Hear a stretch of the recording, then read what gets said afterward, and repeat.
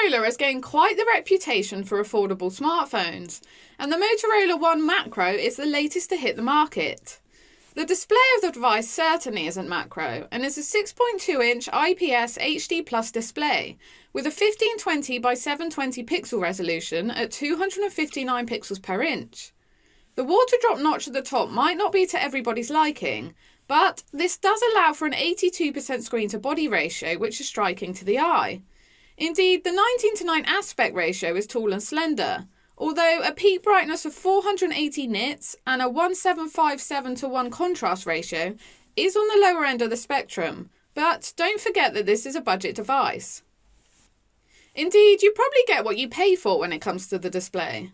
The large screen size certainly has its pros. However, combining this with the low resolution results in clear pixel density issues.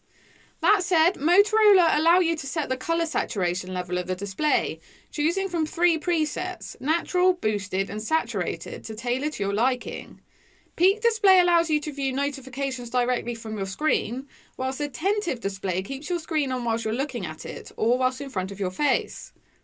Display aside, the Motorola One Macro is a generally good-looking device.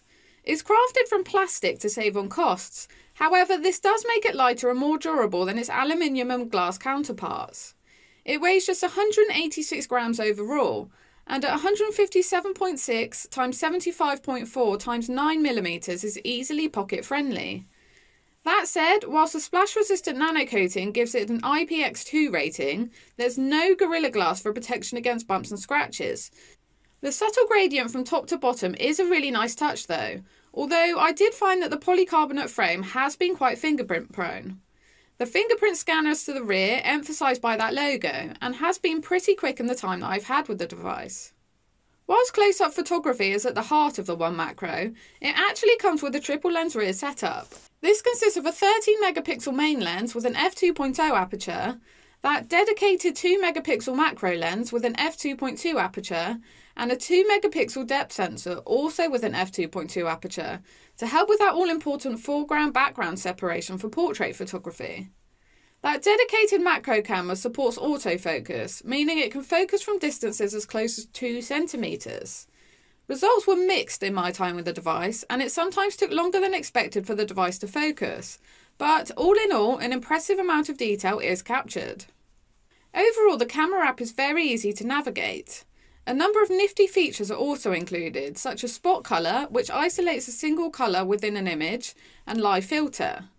Cinema Graph takes a burst of shots and then allows you to highlight sections of the image to allow them to move, whilst the remainder is stationary.